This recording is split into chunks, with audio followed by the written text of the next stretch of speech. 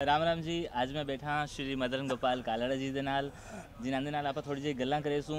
उन्हां दे हूँ घर दी ਜਿਹੜੇ ਉਹ छोड़ के इत्थां आए न। इत्थां आ के ਉਹਨਾਂ ਨੇ ਆਪਣੇ ਆਪ ਨੂੰ ਕਿਵੇਂ ਸਟੈਬਲਿਸ਼ ਕੀਤਾ ਹੈ, ਕਿਵੇਂ ਆਪਣੇ ਆਪ ਨੂੰ ਖੜਾ ਕੀਤਾ ਹੈ ਪਰਿਵਾਰ ਦੇ ਨਾਲ ਤੇ ਪੂਰੇ ਸਮਾਜ ਦੇ ਵਿੱਚ ਇੱਕ ਰੁਤਬਾ ਬਣਾਇਆ ਆਪਣਾ।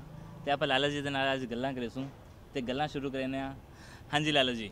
जन्म है वो सन 24 का है, मगर साढ़े पिता जी का काम जड़ा है कारोबार या दुकान या जो भी कारोबार आई वो सन 19 तो आई।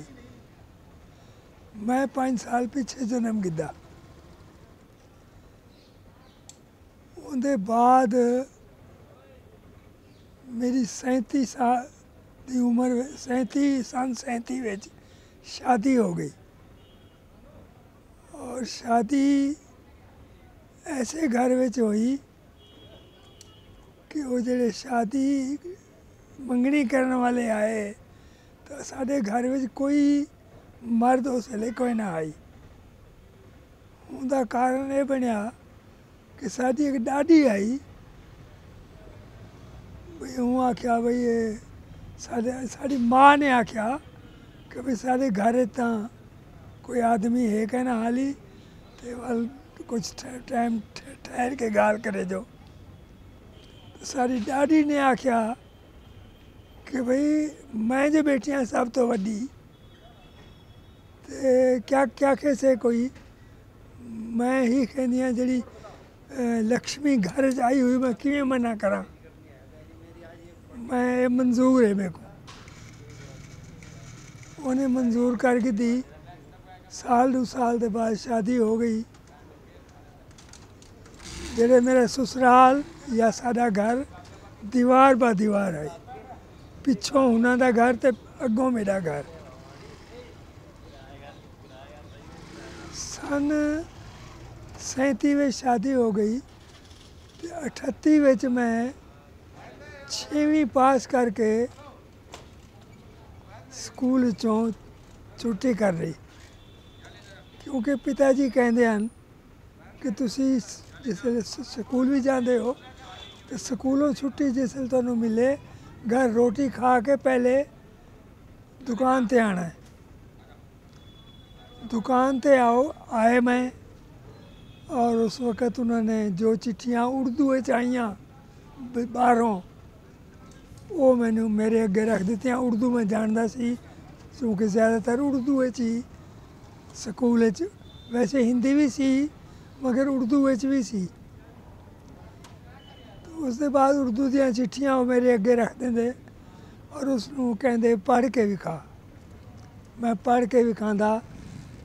फिर कार्ड मैनू होर देंगे कहते इनू जवाब देना है मैं दसदा तो तू लिख। तो इस तरह कई साल चलते रहे। दुकान ते ज़रूर आना। स्कूलों से छुट्टी हो गई सी। उसके बाद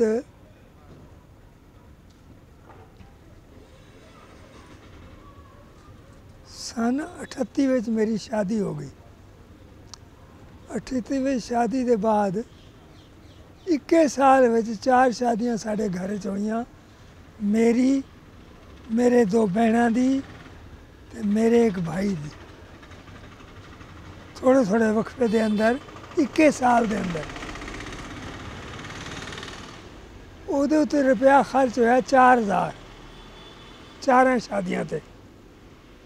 ये भी बुजुर्गों ने दसिया सुन लिया सी। हिसाब किताब तो उन्होंने कोल ही सी। शादी के बाद सन 44 विच एक लड़का होया मेरा जिहड़ा कि खुद बैठ नहीं सकता सी। किसी दीवार नाल बैठा दिओ तो बैठेगा वरना नहीं। वो साल 2 साल के बाद वो गुजर गया। उसके बाद सन 47 आ गया। इस विच सन 44 विच पिता जी स्वर्गवास हो गए। जिसले पाकिस्तान बनया पिता जी नहीं सन। वो दुकान जी बनाई हुई सी ਉਹ ਦੋ ਚਾਚੇ ਦੇ ਮੁੰਡੇ, ਵੱਡੇ ਦੇ ਤਾऊ ਦੇ, ਔਰ ਇੱਕ ਖੁਦ, ਔਰ ਇੱਕ ਚਾਚਾ ਸਾਡਾ ਹੋਰ ਛੋਟਾ। ਇਹ ਚਾਰਾਂ ਆਦਮੀਆਂ ਨੇ ਉਹ ਫਰਮ ਬਣਾਈ ਹੋਈ ਸੀ ਜਿਹਦਾ ਨਾਂ ਕਿਸ਼ੋਰ ਦਾਸ ਮੋਹਨ ਦਾਸ ਨਾਂ ਰੱਖਿਆ ਹੋਇਆ ਸੀ। ਉੱਥੋਂ ਪਾਕਿਸਤਾਨ 47 'ਚ ਬਣ ਗਿਆ। ਮੈਂ ਚੂੰਕਿ ਉੱਥੇ ਪੰਚਾਇਤ ਬਹਾਵਲਪੁਰ ਦਾ ਮੈਂਬਰ ਸੀ, ਮੈਂਬਰ ਹੋਣ ਦੇ ਨਾਤੇ ਇੱਕ ਡਿਊਟੀ ਲਾਈ ਗਈ ਸਾਡੀ ਕਿ ਜਬ ਤੱਕ ਇੱਥੋਂ ਹਿੰਦੂ ਇੱਕ ਵੀ ਰਹੇਗਾ, ਜੋ ਪੰਚਾਇਤ ਦੇ ਮੈਂਬਰ ਹਨ ਉਹ ਨਹੀਂ ਜਾਣਗੇ ਹਾਲੇ ਪਾਕਿਸਤਾਨ ਤੋਂ ਛੱਡ ਕੇ। ਉਹ ਟਾਈਮ ਵੀ ਆ ਗਿਆ। ਸਾਡੀ ਫੈਮਿਲੀ ਸਾਰੀ ਟੋਟਲੀ ਮੇਰੀ ਘਰਵਾਲੀ ਸਮੇਤ ਉਹ ਮਿਲਟਰੀ ਦੇ ਟਰੱਕਾਂ ਵਿੱਚ ਹਿੰਦੁਸਤਾਨ ਭੇਜ ਦਿੱਤੀ ਗਈ ਜਨਵਰੀ ਵਿੱਚ। ਜਨਵਰੀ ਸਨ 48। ਉਸ ਦੇ ਬਾਅਦ ਮੈਂ ਉੱਥੇ ਰਹਿ ਗਿਆ। ਇੱਕ ਸਾਡੇ ਹੋਰ ਮਿੱਤਰ ਸਨ ਲਾਲਾ ਲక్ష్ਮੀ ਨਾਰਾਇਣ ਜੀ, ਉਹ ਵੀ ਪੰਚਾਇਤ ਦੇ ਮੈਂਬਰ ਸਨ, ਮੇਰੇ ਤੋਂ ਵੱਡੇ ਸਨ ਔਰ ਮੇਰੇ ਸਹੀ ਪੁੱਛੋ ਤਾਂ ਪਿਤਾ ਜੀ ਦੇ ਮਾਮੇ ਦੇ ਲੜਕੇ ਸਨ। ਉਹ ਵੀ ਮੇਰੇ ਨਾਲ ਉੱਥੇ ਉਸ ਰੂਪ ਵਿੱਚ ਰਹੇ ਕਿ ਭਈ ਨਹੀਂ ਜਾਣਾ ਹਾਲੇ। ਉਹਨਾਂ ਦੀ ਫੈਮਿਲੀ ਵੀ ਘਰ ਪਾਕਿਸਤਾਨ ਤੋਂ ਹਿੰਦੁਸਤਾਨ ਪਹੁੰਚ ਗਈ। ਸਨ 48 ਦੇ ਅਪ੍ਰੈਲ ਵਿੱਚ ਗੱਡੀਆਂ ਇੱਥੋਂ ਆਈਆਂ, ਜਵਾਹਰ ਲਾਲ ਨਹਿਰੂ ਨੇ ਭੇਜੀਆਂ ਜਾਂ ਕਿਸ ਨੇ ਭੇਜੀਆਂ। ਉਹ ਗੱਡੀਆਂ ਆ ਕੇ ਸਾਰੇ ਹਿੰਦੂਆਂ ਨੂੰ ਲੈ ਆਈਆਂ ਇੱਥੇ, ਜਿਹਦੇ ਵਿੱਚ ਅਸੀਂ ਵੀ ਆ ਗਏ ਦੋਵੇਂ। ਸਾਡੀ ਇੱਕ ਮਾਸੀ ਵੀ ਸੀ, ਉਹ ਵੀ ਉੱਥੇ ਰਹਿ ਗਈ।